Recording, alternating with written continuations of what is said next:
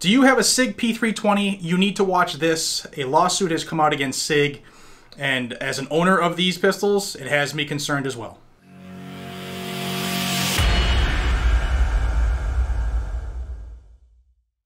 Hey everybody, welcome back to Guns and Gadgets, your premier source for Second Amendment news. Before I even say it, anytime I mention anything negative about SIG Sauer, I get just the fanboys or people who think they can do nothing wrong. All right, before I say anything, I own two of them, which is why I'm bringing this information to you, because even though I have two, this one, as you can tell if you're not aware of SIG, if you look at the trigger, this is the original trigger. This has not gone back for the voluntary upgrade program. All right, and they're unloaded for reasons now. And this is the brand new, this is the military pistol. This is the M17. And if you look at it, it has a different trigger, you can see. This is the lighter trigger that they upgraded to and went away from that heavier mass. Remember a couple of years ago, the gun would go off on its own issue, okay? There has been a lawsuit filed, and this lawsuit has a lot of information in it that, as an owner of even the upgraded system, like this is the one that troops are carrying right now, it has me concerned. Enough concern is in my mind right now to maybe not carry these. And I just purchased enough stuff to make a nice rig so I can go do some training and stuff with this one. Let me get into this. I'm going to read you from the lawsuit some stuff, and then I'll get into some of the statistics or some of the incidents where even the upgraded version is still going off and causing catastrophic injuries to people. Now, not every one of them has had an issue. I'll say that right off. I know there's going to be somebody like, I've put 6,000 rounds through mine. I've never had a problem. Well, I have several thousand rounds through this bad boy right here, and only a couple boxes through this one. None of them have gone off on their own. However, I don't know if I trust them, and I just want you to understand what's going on. This is actually pretty serious news for SIG. So let's get into this. A lawsuit was just recently filed in the New Hampshire U.S. District Court. A New Hampshire resident whose name is Kyle Gway is suing SIG Sauer. And I'm going to read you from so I don't want to screw it up, because when it comes down to lawsuits, you don't want to, I mean, it's bad enough they're getting sued. So this action seeks actual compensatory and punitive damages and equitable relief relating to defendant SIG Sauer Inc.'s negligence, defective design, breach of warranties, and unfair and deceptive marketing practices regarding a semi-automatic gun, specifically a striker-fired semi-automatic pistol known as the P320 that has fired without trigger pulls on numerous civilians and law enforcement agents across the nation for the last 4 years at least. So we'll go into the incident background that led to where we are today. And it says, on the night of January 28th of 2020, this year, Gway was carrying his SIG P320 in a SIG manufactured outside the waistband P250 holster while walking his dogs. And for those who aren't aware, the 320 was the first striker-fired pistol that SIG made, and they made it on the frame of the 250. So the 320 fits all the 250 holsters, unless you have like optics cuts and stuff like that. So the lawsuit continues. It says, upon returning home, Gway began to remove the holster from his belt with the firearm still fully seated in the SIG holster. I'm sure we all understand, all right? It's just probably a belt outside the waistband holster, sliding it off his belt. As soon as he took a hold of the holster and moved it so that the barrel would be facing backwards, when he removed it from his waistband, the P320 fired and hit him in his right thigh without the trigger being pulled. The hollow point bullet that it discharged left a gaping wound in his thigh and pieces of the holster across the floor where he lay. This took place in Hillsborough, New Hampshire. Hillsborough police responded and noted, among other things, historical problems with the trigger assembly of the P320, finding that the firearm went off inside the holster, as stated by Plaintiff Gway. The Hillsborough police further noted that there is no reason or evidence to suggest that Guay negligently or purposely discharged the firearm into his own leg. Then they go into his injury, which is pretty significant.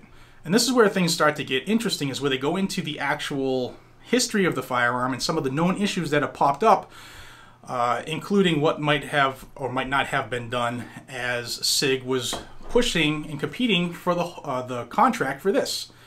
You might remember they won the U.S. Army's sidearm competition to the tune of a $580 million contract. So that may or may not be a part of it, but it's definitely part of this lawsuit. So it says here, years before this incident occurred in January of 2020, through and including the date of Guay's December 2016 purchase, SIG expressly warranted that the weapon could not fire without a trigger pull. And this is the picture they submitted in their lawsuit. And if you're like me and you bought one of these guns right around the time they came out, you'll remember seeing this. And you can see right here in the second sentence, it says, from the trigger to the striker and even the magazine, the 320 won't fire unless you want it to. In additional marketing material, it continues, under the heading Striker Safety, SIG further states, the striker safety prevents the striker from being released unless the trigger is pulled. At the same time, SIG contradictorily warned in the original owner's manual for the P320 on page 25 that the weapon could fire if dropped without the trigger being pulled. Specifically that it could fire if a round were chambered, i.e. inside the firing chamber of the weapon slide when incurring an impact from the ground. And then they put this picture in here, which was, yes, from the original owner's manual. And says, despite this warning, SIG expressly warranted not just that the 320 could not fire without a trigger pull, but that it could not fire if dropped in marketing documents regarding the 320. The company was therefore stating two opposite things about the safety features of the 320 or lack thereof at the same time, and they're referring to this. It says, safety without compromise, the 320 maximizes peace of mind with a robust safety system. Never again will you need to pull the trigger to disassemble. And then it mentions that you don't need a tabbed trigger safety on your gun to be drop safe. And okay, I'm not going to read this entire thing. I'm just going to hit a couple more highlights and then some of the actual instances where this has gone off after they did the upgrade, which is what has actually got me cautiously thinking about what's, do I trust this gun anymore? Then goes into how SIG, markets it to law enforcement and the military, as well as civilians, and that was one of the reasons that Guay decided to purchase one of these. And he says that the advertising and continued claims of safety led Guay to purchase the 320 without knowledge of its dangers. At all times relevant to this complaint, SIG had a duty to disclose that the 320 suffered from any dangerous safety defect. Instead of disclosing its safety defects in numerous marketing materials or on the packaging of the 320, SIG decided to conceal them from purchasers such as Guay, causing him to purchase the 320 when he otherwise would not have. Okay, so now this is a lawsuit, so you understand what's going on. Then it goes into the 320's voluntary program, the voluntary upgrade program that started in August of 17 after a couple police departments realized that if it was dropped at the time, if it was dropped like on a 45-degree angle, it would go off. So they did that 320 voluntary upgrade program, and they claimed that it had to do with the mass of the trigger, and that's what led to the upgraded trigger, was the reduced weight, so that if it did fall, it wouldn't have that much weight falling to the rear. I am not a firearms engineer. I just go off of what they told me when I called when I was supposed to send this one in, but I never did. So it goes into saying that the 320 is the first striker fired pistol that SIG has ever made, and how it was built off the 250 frame. And the 250 is a hammer-fired pistol, so it's a different operating system for those who aren't familiar. It then goes into talking about the very small surface areas that meet between the striker, which is what holds the firing pin under pressure on a striker-fired pistol, and the sear, which is supposed to stop it from going forward. And in some instances, they found it was like really, really minute, that surface area. So then they go into talking about in early 16, while SIG was competing for the $580 million contract to supply the United States Army with a new service pistol, SIG's prototype 320s exhibited 200 malfunctions or more during the Army's testing. And I went over some of this stuff back then, and I'll put the videos here. I took a lot of flack because everyone was saying, "Oh, you're a Glock fanboy." I was just telling you what the results were. Believe me, I'm not pooping on these guns, man. I have invested money in them. I do like them, but there's an issue. So let's go a little more into the facts that came out in this lawsuit. During the Army trials, it said that the defects that they experienced were failure to eject spent casings, firing upon impact with the ground, and not firing at all. In or around April of 2016, the Department of Defense notified SIG of many malfunctions with the 320 and demanded that SIG fix all of the design problems associated with the firearm. Early 2016, SIG also was warned by a Florida police department and others that the 320 was capable of firing without a trigger pull. SIG decided not to tell the public about the 2016 DoD and other law enforcement agency warnings about defects with the 320. And in their defense, they were probably looking into it, because you just don't, like, if one gun's an issue, right? You don't say every gun made of that model is terrible. You obviously have to look into it, which they were doing. It continues saying, as early as 2016, if not years before, members of SIG's management and design teams began investigating defective discharge events.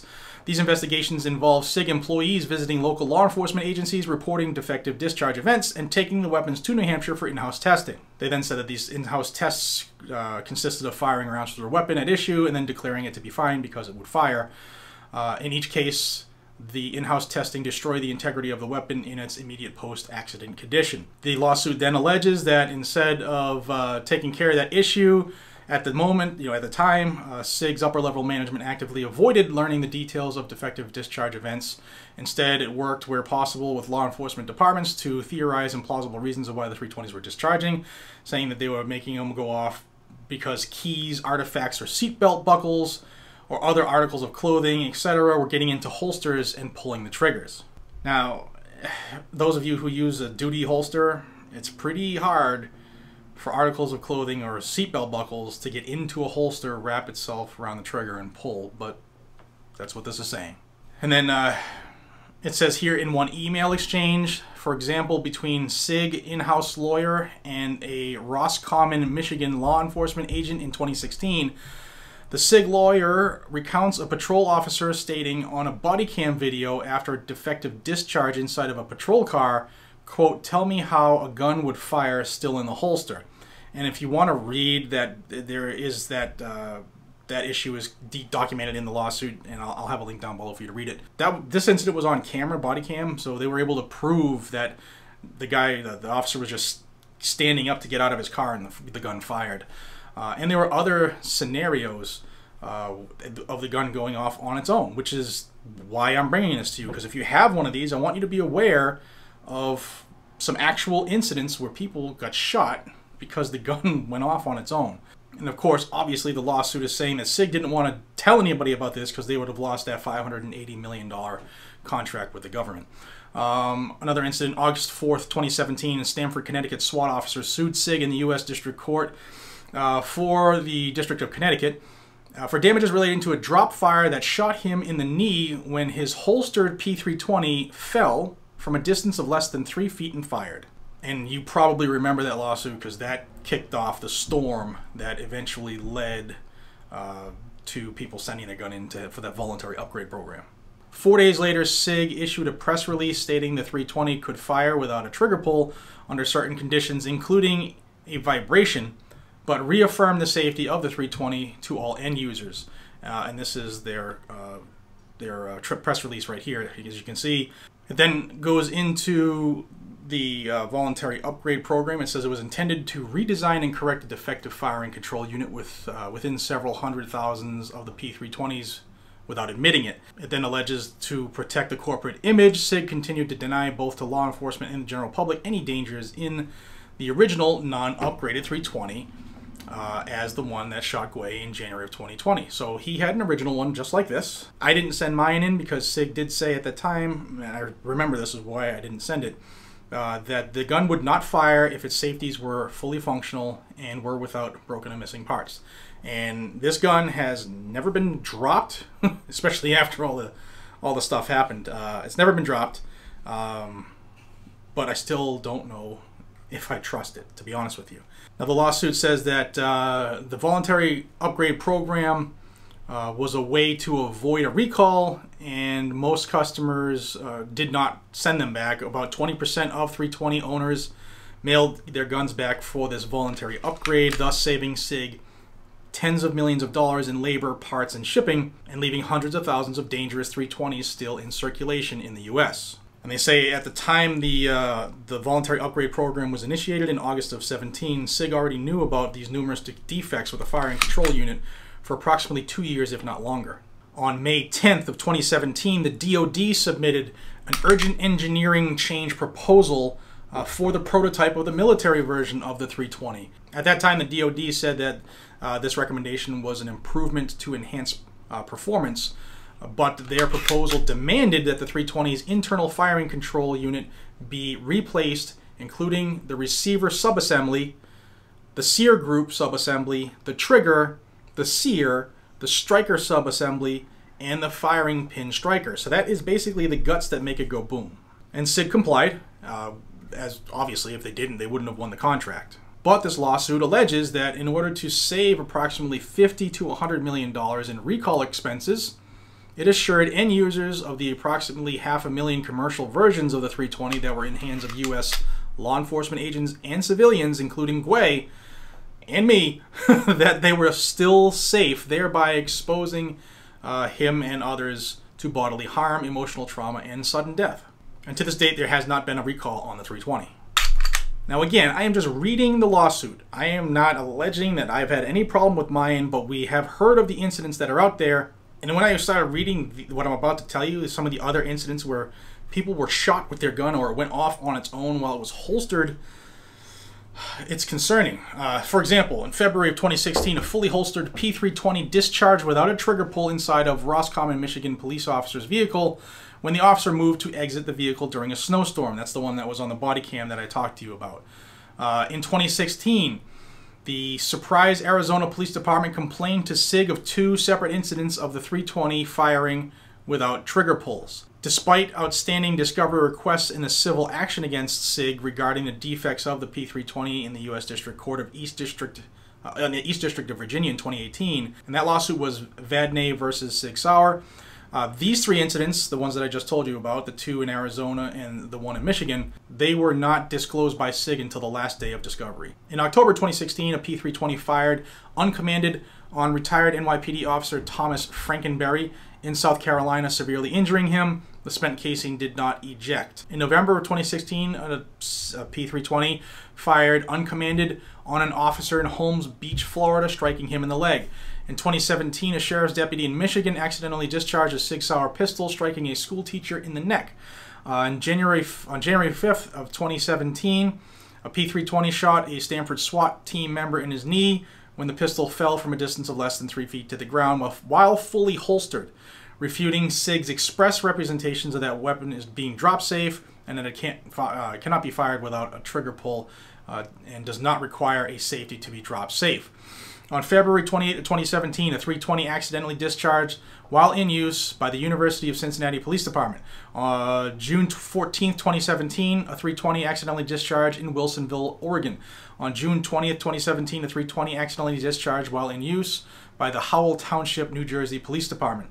In June of 17, SIG shipped approximately 800 P320s to the Loudoun County Sheriff's Department in Virginia, privately assuring Sheriff Dave Chapman that the by then known problems with the weapon would be fixed, but stating that for the time being it had to deal with the weapon as currently manufactured and designed.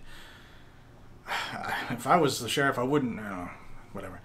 Three of those P320s in that shipment later fired without trigger pulls on 3 deputy sheriffs, severely injuring them. On July 28th of 2017, a 320 accidentally discharged in Tarrant County, Texas. On August 7, 2017, SIG CEO Ron Cohen stated in a press release that there have been 0 reported drop-related 320 incidents in the U.S. commercial market. This statement was not true according to the lawsuit. In fact, at the time it was issued, SIG had direct knowledge that Officer Vincent Sherparis in Connecticut had been shot by a drop fire with a commercial version of the 320 approximately 8 months earlier, as well as several other defective discharges of the 320 before that date. And it continues, guys. This is why I'm concerned. Like I don't know. I might not wear these. I might not. Or if I do, I might not load them until I get to the range. I don't know if this is definitely not going to be an EDC gun for me now. On August 9th, 2017, the police chief of Morrow, Georgia, issued an emergency order removing the 320s from service. In October of 2017, a 320 accidentally discharged in Georgia when an officer fell to the ground in pursuit of a suspect. His weapon was holstered and fired simply when he struck the ground. November 12, 2017, the 320 accidentally discharged in Tyler, Texas.